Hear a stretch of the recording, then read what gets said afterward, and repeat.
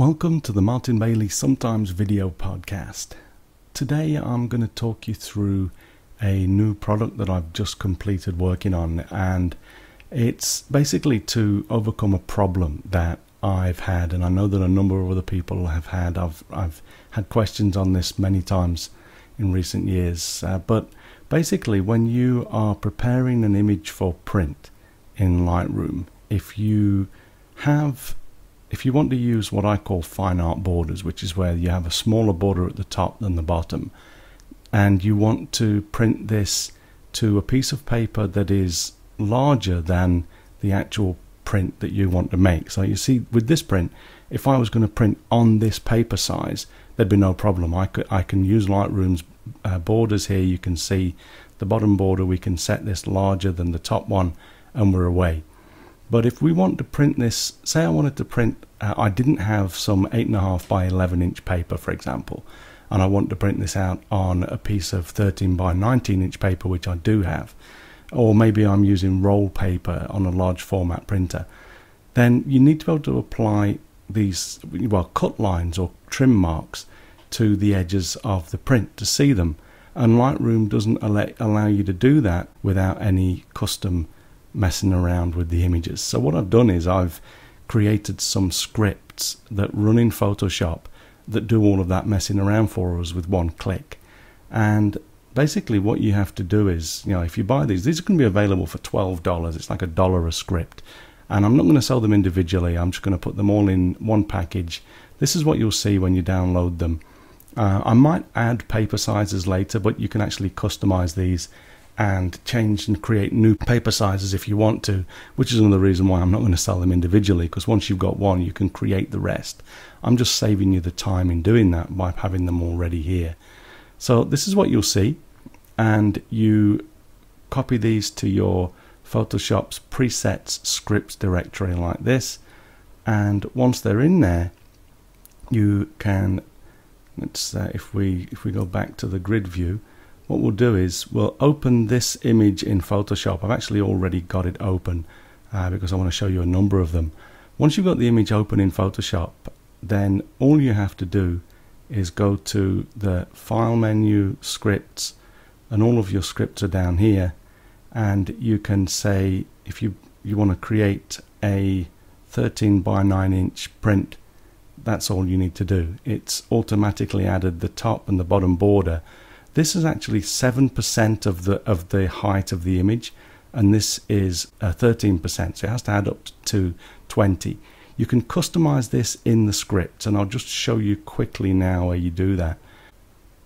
So all you do is right click the script and open it. You can open it in any text file, text editor. I've got the ExtendScript toolkit loaded, and basically if you want to change the script, all you have to do is you can define new page sizes here in millimeters, the short edge and the long edge of the paper. I don't call them the height and the width, because obviously that flips over when you use a portrait or a landscape aspect ratio or orientation. But then the other thing you have to do is these come with 7 by 13 as standard, as default. If you wanted to make the image go a little bit further closer to the top with a smaller border, you can reduce this from between 1 and 10. If you go to 10, basically that gives you the image will be in the center of the frame. I'm not going to go through that now. You can play with that yourself, but basically that's what you would do. Everything below that in the script, I advise you to leave it alone unless you are comfortable with this sort of scripting. So now we've got this, we would save it as. Don't save it as, don't overwrite your original image. If you do that, you'll mess it up. Save it as something like 13 by 19. And I've already got a copy of that, but I'm going to replace that so that I can show you. Before we go back into Lightroom, I'm just going to show you as well that this obviously will work with any aspect. It doesn't have to be a portrait or a landscape aspect. If I was to go to a 14 by 17, for example, you'll see that you get slightly wider sides, but that's because the aspect ratio is different. the top and the bottom will always be 7% and 14% of the height of a horizontal image, and that just looks more pleasing to me as a fine art print. You can obviously, if you've got some very tall images, you might use this tool not only to create the pages but to select the right size page. For example, 11 by 17 is a nice long format and would match this print much better than a short stubby one like 8 by 10. Talking short and stubby, here's an image that has actually been it's been cropped to an 8 by 10 aspect ratio, so you can see if we select 8 by 10, that's a nice pleasing ratio that works well with this image. Wider images, of course, if we, again, I'm going to select 11 by 17 because it's a nice long narrow aspect ratio, but if I just turn that off, obviously we can go with anything we want. I'm just showing you how you might use it. You might even go with something short and stubby like a 16 by 20 if that's the paper size that you need to print to. And here again, square will be placed on a horizontal page. You can flip this around if you change one character in the script, but generally if you want to go with square, it will extend the page out horizontally and not vertically, but this is a totally square image. And just one last example. This is an arbitrary crop. It's not a specific crop. It's close to 8 by 10, but let's just drop this onto, say, a 12 by 18 inch print, and you see how it's working with all of these different sizes of crops and prints without any problems. So then let's take a look at how you would work with your images. So this is the one that I overwrit earlier. What you need to do, you'll see here that the image is not sitting correctly in its cell. That's because this is the old cell that I had. What you need to do, there's a couple of ways you can do this, but in the package that you download is this spreadsheet. This spreadsheet contains all of the sizes of the scripts that the scripts will create, the height of the paper and the width, and then the size in inches, but then it's got the sizes of the borders if you need that for anything, and then the cell size. And the cell size is the area of the image, the new image that contains the photograph itself. And what you can do is you can use that to find these sizes if you want to, for the borders, for the cell, to create the cell for it to fit in with the borders. But another thing I just wanted to show you here, for example, we resized this to 13 by 19, and you can just create presets. Once you've got the settings all typed in, you can just create a preset so they recall really easily. If you want to do a single page, and normally you'll print from this view, but if you go to the print package, this will allow you to save and move the image around on a piece of paper. Now this paper is something that I've created. Here we can see that it's I'm printing on roll paper here. This is 17 by 22 paper, and that's for a 13. This is a roll, 17-inch roll, but I've got this set up for 13 by 19-inch crop, and this is just a whole bunch of what I call non-standard page sizes that I can create on my roll printer, my large format printer. Now that's only going to be useful for some of you. For example, this image here, I've got this, it's an 11 by 17 inch image. You can buy 11 by 17 inch paper in sheets, but you might not always want to stock every possible type of paper, and this is one of the reasons why I've developed this. So I don't buy 17 by 11 by 17 inch sheets, things like that. But here you can see that I've just dropped this into a template that I created for 13 by 19 inch sheet. So if you buy paper in 13 by 19 and yet you want an 11 by 17 inch print, you could print onto the sheets like this. And there's a few things to note. You can create it here. You've got add a package. You can create presets, up to 6 presets here, so that you can literally type in, save yourself from typing in the sizes that you drop onto the page sizes. But assuming you've got the page size set up to 13 by 19 or whatever roll paper size or other paper size you need to lay out, then select picture package for a single photo, custom package for multiple photos. We'll get to that in a moment. And then you can either type in the size of the page that you want to print out here, or you can create presets and use them. But because I add a very small, it's literally a 0.25, a quarter of a millimeter, light grey border, like a stroke line around the outside of the image. Because I add that, you have to add ½ millimeter to the width and the height. But if you work in inches, you'll see here that I have got 11.02 inches. And the 0.2 is literally the quarter of a millimeter.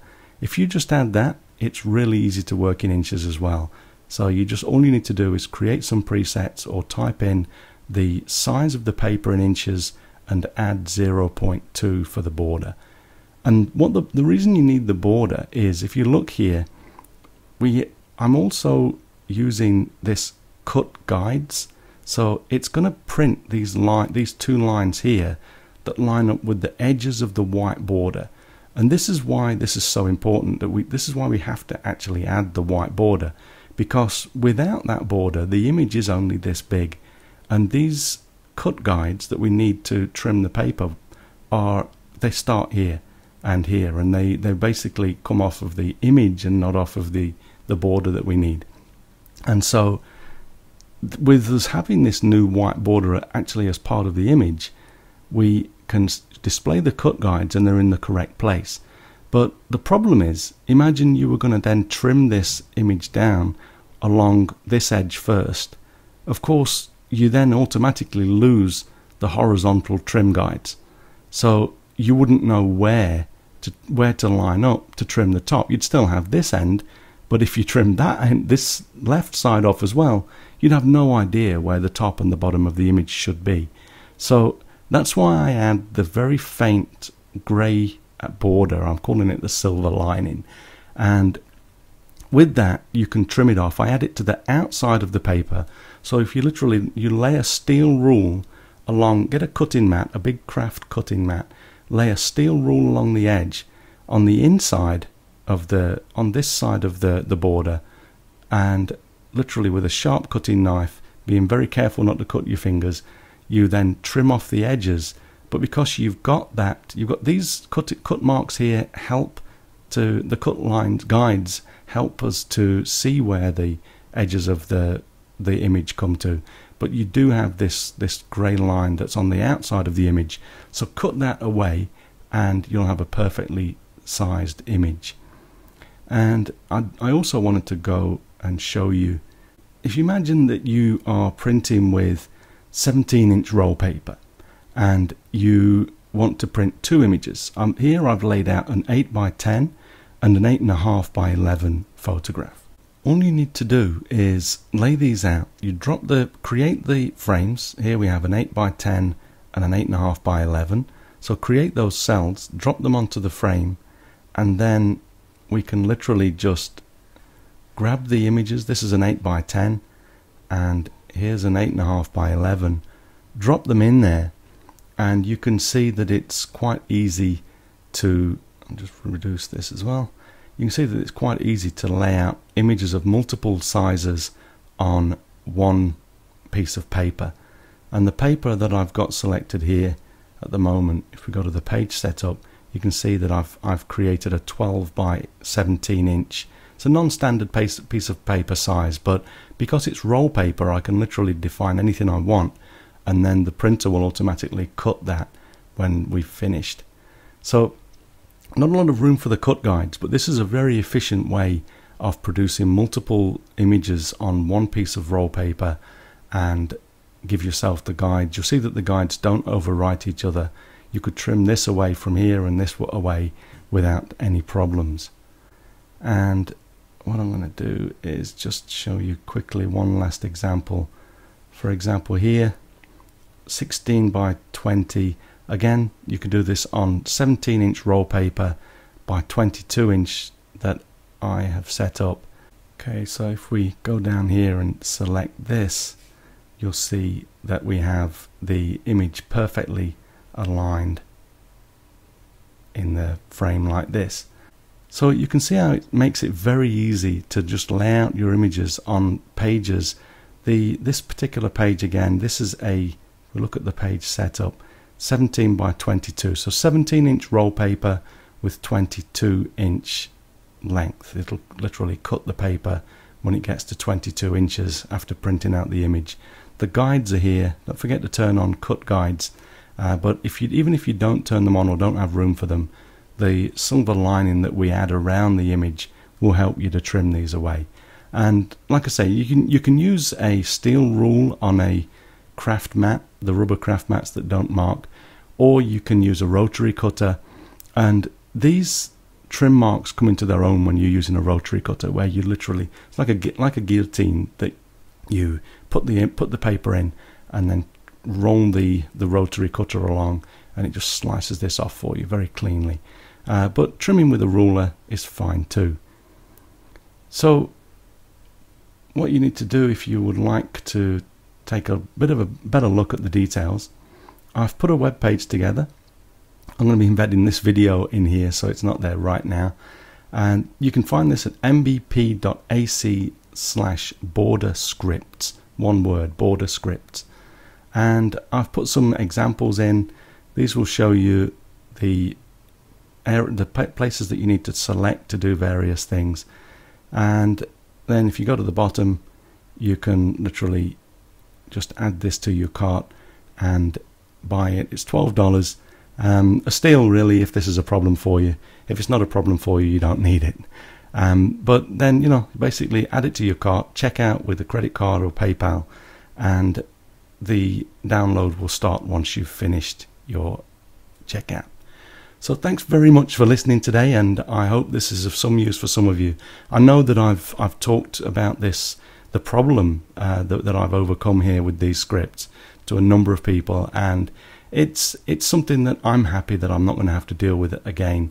So if you need to print your images on multiple images on roll paper or smaller images on larger sheets, that it basically just saves you from having to stock lots of different paper sizes. If that's something that you need to deal with, then come along and grab these. One last thing that I should mention is that I've not got the computers now to test this on Windows and all various places. If it should not work on Windows, then I'll remove that from the website and let you know, make it obvious.